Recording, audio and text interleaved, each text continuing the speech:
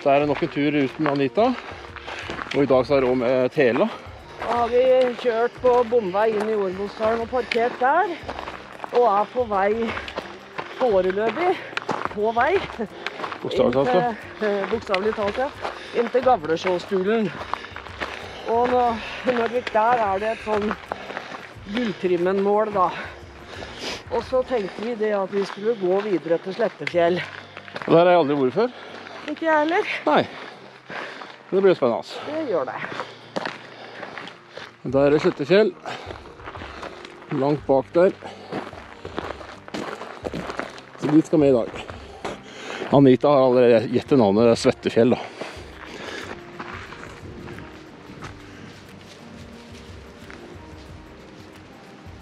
Hur den vägen du har till? Ja, nu har du surra. Nu har du surra. Ja. Må nok tilbake igjen.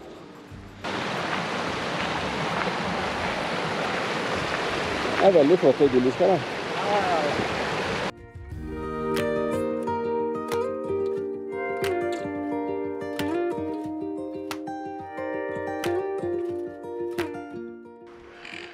Skal vi se.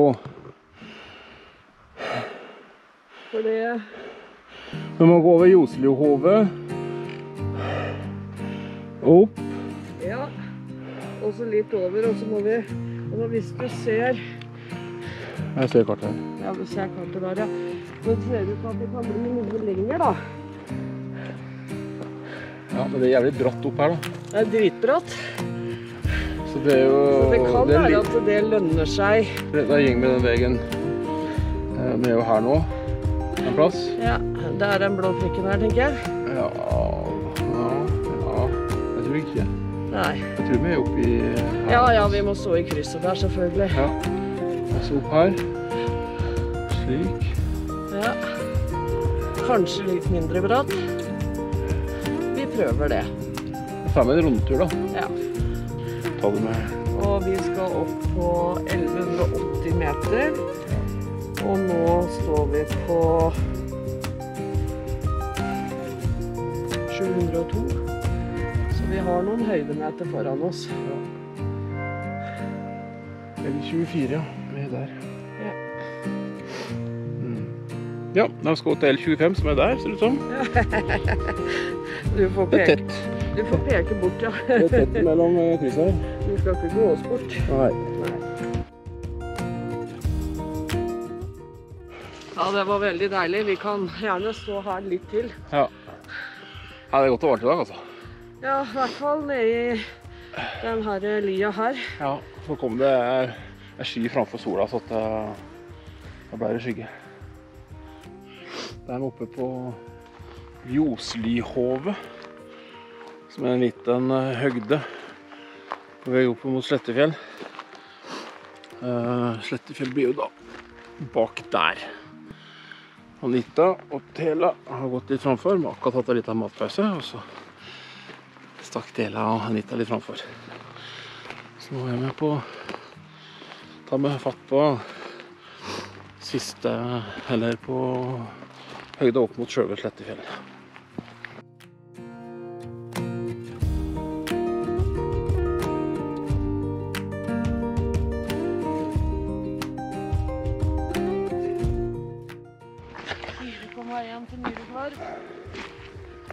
L17.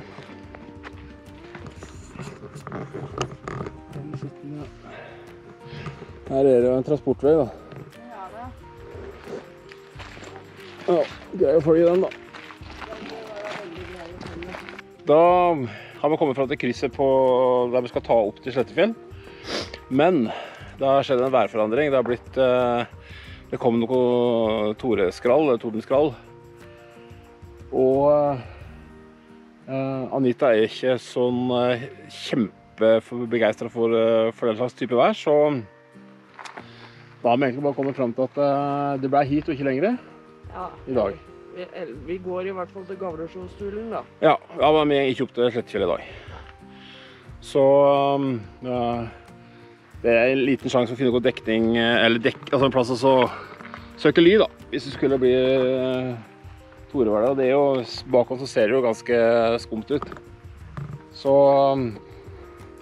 Og jeg støtter selvfølgelig Anita uansett og Gavlesjåstulen, så både jeg og Tela blir med på turen uansett. Hun som har bilen, som har ikke noe valg. Og vi har jo hatt en veldig fin tur hittil uansett. Da. Ja da, absolutt. Vi går ned til Gavlesjåstulen.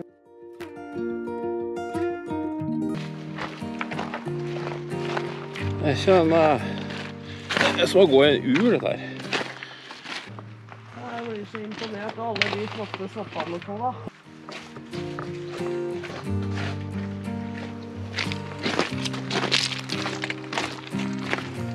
Ja.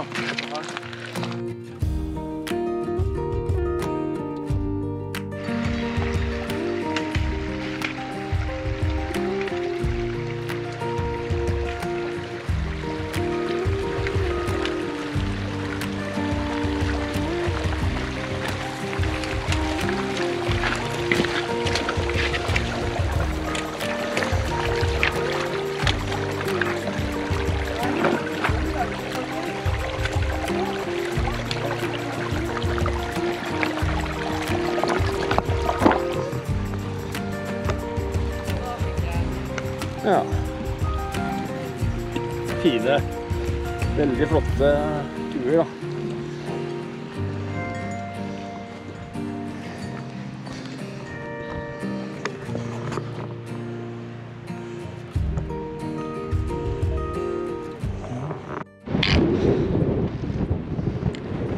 Ja, nå kom været. Og med været så mener han at det som var fint, det er nå bare blitt grått. Ja, det regner nå da. Utenom den veien vi skal da.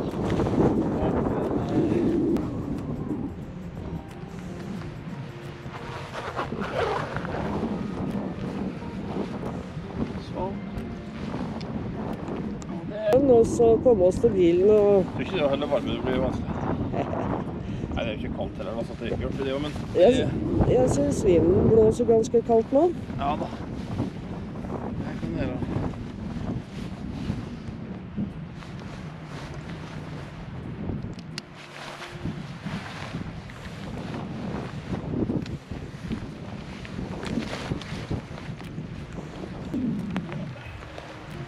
Sånn. Få på seg antrekket her. Ja.